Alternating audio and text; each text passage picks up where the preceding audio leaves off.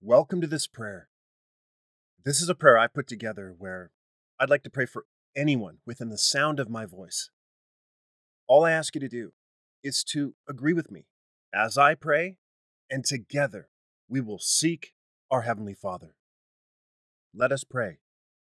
Heavenly Father, we gather together and come into agreement in the wonderful and powerful name of Jesus Christ. Where two or more are gathered, there you'll be in the midst of us. And anything we agree upon as touching, you will surely do.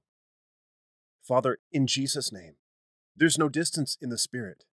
And we thank you for the person I'm praying for, who desires this prayer to you. Father, remind them of your unfailing love and faithfulness.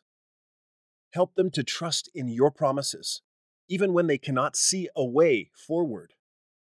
We ask for your guidance and strength, that they may persevere in the face of adversity. We ask you to help them stay on course. Please help them to remain fixed and focused so that they stay in their race until they have the victory in Jesus' name. They surrender their doubts and fears to you. They lay down their burdens at your feet and ask for your rest. They believe that you are able to do immeasurably beyond what they can ask or imagine. When the enemy comes to try and knock them off course, we ask you to remind them to resist and rebuke him. Your Holy Spirit is energizing and empowering them to do what you've called them to do, which is to keep their faith in you and to keep believing that your promises will come to pass in their life. We speak grace and strength over the person I'm praying for right now, in Jesus' name.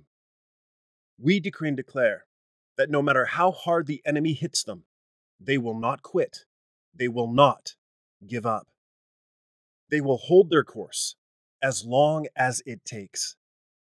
Fill them with your wisdom and discernment, that they may know your will and follow your path. Give them courage to take the next step, even when it seems daunting. Strengthen them to run their race with endurance, fixing their eyes on Jesus, the author and perfecter of their faith. They will refuse to move off the path you have told them to walk on.